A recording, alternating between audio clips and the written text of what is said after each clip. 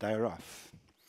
6 2-year-old fillies here over 6 furlongs, and first to show is Wind Racer, just leading in the early stages, Rudy's Princess, and they're tracked by Pixel Power, who's on the outside, then Dashing Diamond, and in between horses Yaya Baby, as they continue on their journey, soon reaching the end of the opening quarter of a mile. And it's Wind Racer opening up a couple of lengths advantage over Rudy's Princess, and third is Pixel Power,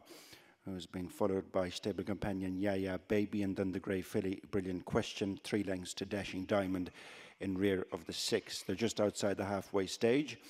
in the 4th barrier trial, and on straightening up at the halfway stage, it's Wind Racer in the lead from Rudy's Princess, the quartered colours, white cap on the outside of Pixel Power. Nudged along in 4th, the purple hat is Yaya Baby, then the grey Brilliant Question, and a break of a few lengths as they pass the halfway stage to Dashing Diamond, who is the back marker. So they begin the uphill run to the final furlong and a half, and it's Wind Racer, chased now by stable companion Pixel Power. Yaya Baby is staying on to 3rd place ahead of Awakening Rudy's Princess, and up the hill inside the last half furlong, it's Wind Racer and Shane Foley for Jessica Haddington, who have a say in the 4th barrier trial also, with a 1, 2, 3 for Commonstown. Pixel Power fills the 2nd from Yaya Baby, then Rudy's Princess, Dashing Diamond, and finally Brilliant Question.